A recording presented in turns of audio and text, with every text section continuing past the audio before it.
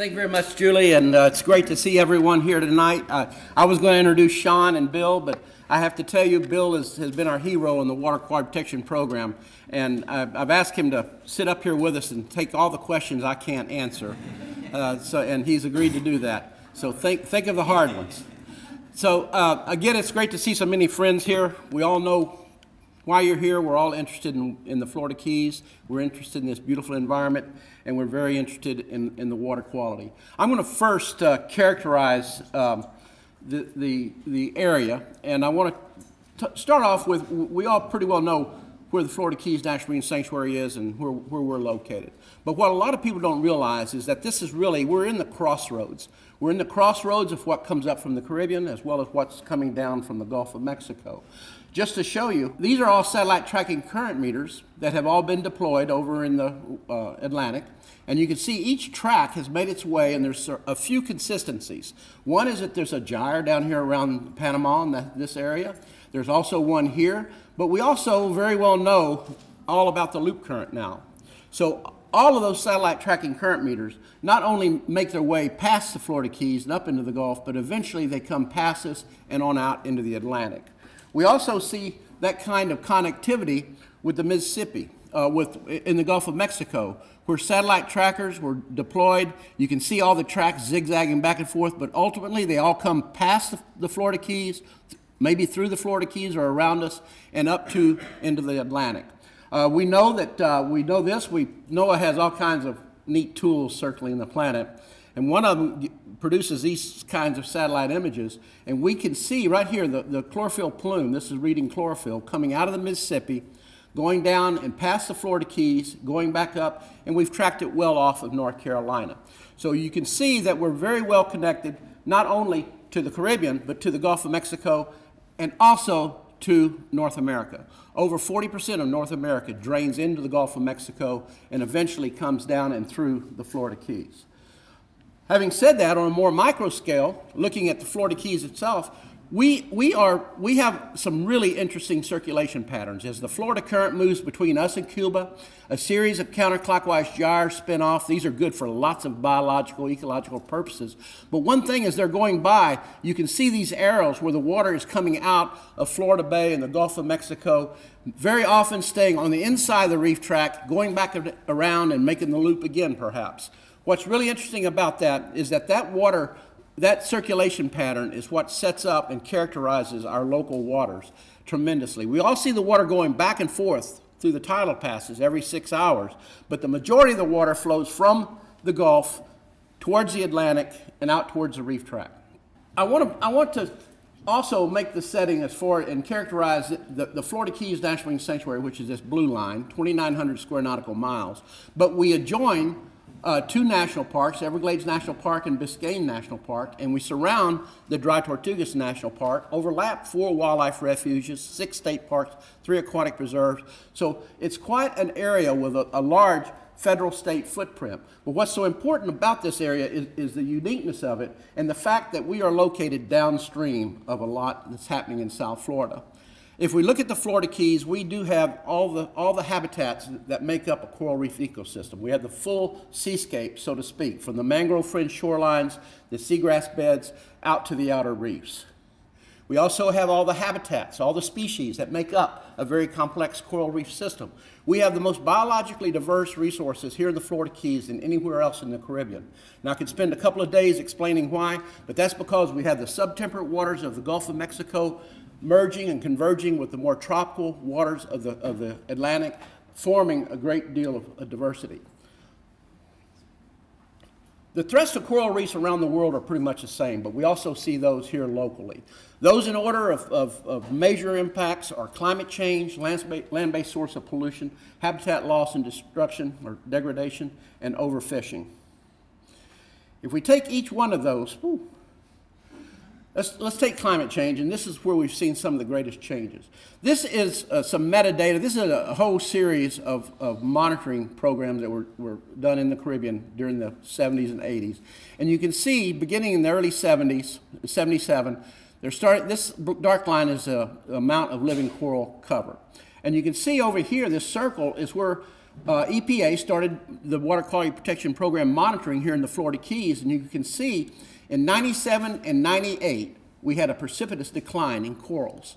Now, those happen to be the only back-to-back major coral bleaching events that we ever had here in the Florida Keys. And if you go back through time, you can see each one of these drops is associated with a massive bleaching event that we had here in the Keys. But these two created and caused a tremendous amount of decline. Now, I want you to remember this, because I'm going to come back to this image, or not this one, but a very similar profile a little bit later. And remember where it comes down here and then starts tapering off. I could spend a lot of time on this one photograph, but just talking about coral bleaching, the impacts that we see from climate change, we've seen all these different events, but also when you get the corals, when they're stressed by bleaching, you also then have secondary impacts of coral diseases. You have the bleaching, you have the stress, and then you have the diseases come in afterwards. That's been pretty well established now. These issues, all of these threats are very complex. They're very complex to sort through. They're very complex to understand. But we do know that they can be addressed at the local, regional, and global scales. One of the things that we're seeing in this, and particularly here in the Florida Keys, we're seeing Monroe County, we're seeing the state of Florida, we're seeing EPA, we're seeing a lot of leadership down here to deal with water quality problems. We now have a zero discharge of wastewater anywhere within the boundary of the sanctuary. We have pump-out facilities. If you notice here, 250,000 gallons of sewage was pumped out just in 2005 out of Boot Key Harbor. We're now, we are seeing that 25,000 septic tanks, 9,000 illegal cesspits have now been almost entirely replaced. We're at about 85 to 95% build out of replacing all the wastewater infrastructure with advanced wastewater treated sewage. We're now also starting to work on the 124 miles of degraded canals. Already, we're starting to see the infrastructure take place. Key West has really shown leadership by stepping up with advanced wastewater treated deep water injection. We're seeing all up and down the Keys. We're seeing improvement. We're seeing pipes go in the ground. We're starting to see hookup to advanced wastewater facilities. The Water Quality Protection Program came when the sanctuary was designated by an act of Congress in 1990. EPA was directed by Congress to work with the state and with NOAA to develop a water quality protection program. Bill led that effort, and hats off to all the work that he did to make that happen. With that came different monitoring programs. We began monitoring the water quality itself. FIU and some of our colleagues there were doing the water quality monitoring, the seagrass monitoring, and the state of Florida Fish and Wildlife Conservation Commission have been doing the coral monitoring. I'm not going to spend much time on each one of these slides, but I do want to point out that it was important that we start looking at the water quality in the Keys to understand what was happening on a large scale. This is what we now know of as the South Florida ecosystem area. Really beginning around Orlando, the Kissimmee chain of lakes, Everglades, Lake Okeechobee, Everglades agriculture, all of this area is the footprint for the South Florida ecosystem. In 1991-92, we started seeing the near collapse of Florida Bay. We started seeing harmful algal blooms. We started seeing all of this water spilling out towards the reef tract. We started seeing a lot of changes taking place in our nearshore waters.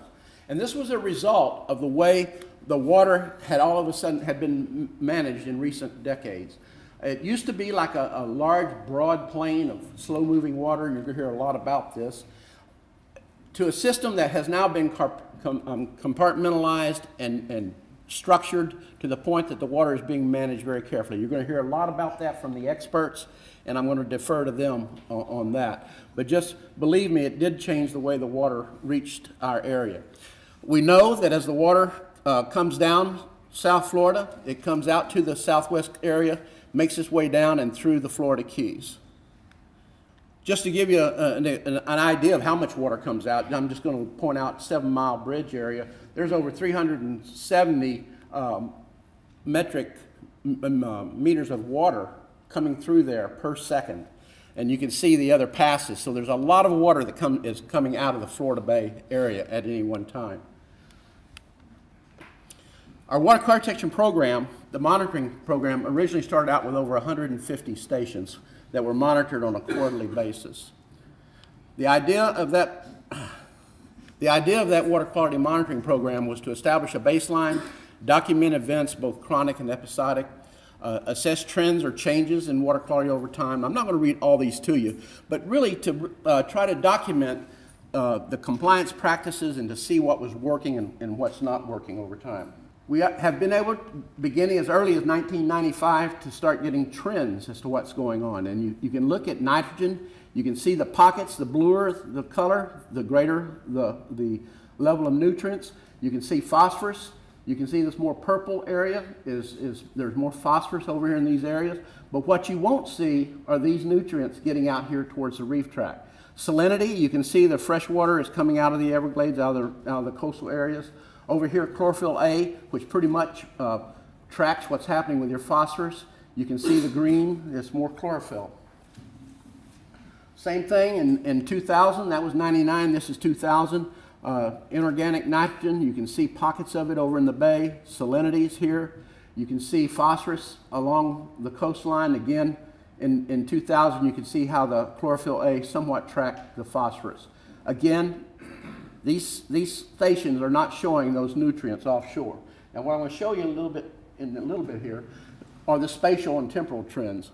The inshore waters of the Keys are elevated in dissolved inorganic nitrogen and total organic carbon relative to the Tortugas. And really, it indicates it's a terrestrial source. The upper Keys have slightly better water quality. We're seeing increasing trends in total phosphorus driven by the Florida shelf. We're seeing decreasing trends in total organic carbon driven by the Everglades, and we're also seeing decreasing trends in dissolved oxygen. We're not sure what's causing that. On a regional scale, the Florida shelf currents are being elevated. They're bringing, if you go along the southwest coast, they're bringing elevated total phosphorus to the sanctuary. Upwellings of nutrients of deep water off the reef are bringing nutrients up onto the reef naturally. And the gyres are bringing in low nutrient waters that's mixing with all that's going on. What about Everglades restoration? What's that going to do? We're going to see small increases in freshwater input to eastern Florida Bay, but within normal ranges of interannual variability. We're also going to see large increases in freshwater output from Shark River Slough.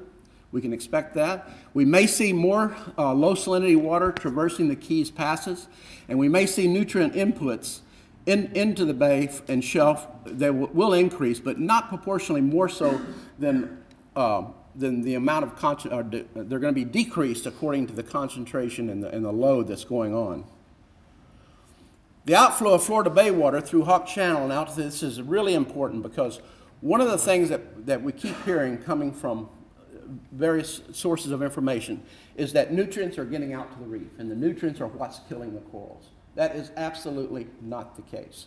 And pay close attention to what we're going to be presenting here, what I'll show you. Input of Florida Bay nutrients to the Keys coral reefs is minimal compared to offshore tidal bores and upwellings. The Water Quality Protection Program now looks like this as a result of decreased funding and so on. We've had to cut back on the numbers of stations, but we're still getting more than enough information to understand what's happening with the trends. What we know now in this 2011 report, several major important points came out, but the first is the documentation of elevated nitrate in the inshore waters of the Florida Keys. This has been the same since 1995. They found out that there's a halo of high nutrients around the Keys themselves, but that does not make its way out to the outer reef tract. The result was evident from the first sampling. The gradient was not observed in comparison to transects in the Tortugas area. In other words, it's pointing to human impacts in the nearshore waters around the Keys. And this type of distribution implies an inshore source which is diluted by low nutrient Atlantic waters. Now, if you look at this bar graph, I'm not going to show you many bar graphs, but this is the inshore waters. You can see the nitrogen is elevated. As you move to Hawk Channel, it's down a little bit. As you get to the offshore reef, it goes down a little more. As you get to the inshore Tortugas, it's almost like what it is in our offshore reef area, and the offshore Tortugas is not much different. So you can see that the nitrogen is nearshore in the inshore waters, not offshore. Some other trends, I'm going to be bringing this in for a landing here shortly. You can see the other spatial and temporal trends in nutrients. And if you look at, this is all salinity. The bluer the color, the fresher the water. You can see there's higher salinities in the nearshore waters in some areas. But I want to draw your attention to this one. This is nitrate. This is taking all the sampling from 95 to 2011 and averaging it. And this is, you can see, here's the halo of nitrates that I was talking about around the islands. And you can see right here, like this real red area, that's because right there the phosphorus has been used up by all the seagrasses in that area so much that you have nitrogen that's being measured and recorded in that area. Phosphorus, you can see again, it's all along the southwest shelf. And again, none of these are making their way out to the reef. Chlorophyll, again, somewhat tracks the phosphorus. It's clear that the trends observed inside the Florida Keys National Marine Sanctuary are influenced by regional conditions outside the sanctuary boundaries. I mentioned seagrasses. I'm going to do this because Jim Forkman from FIU could talk 2 weeks about seagrasses, and he calls this the seagrass sanctuary, not the coral reef sanctuary. And I just want to say that seagrasses are extremely important to this area. I can't spend much more time on it, but I want to go to this last slide, and this is the one I said I would come back to. Now, if nutrients were what was killing the reef all along, just nutrients, you would not see these. Now, these are different taxa. Macroalgae, you've seen there's been some variation. Octocorals, the soft corals, you've seen they've gone up, and we're seeing that clearly.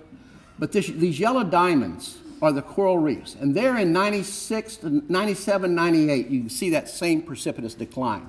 They have remained somewhat level ever since. They were starting to go up, and then in 2010 we had the cold snap that knocked our corals back again down to here.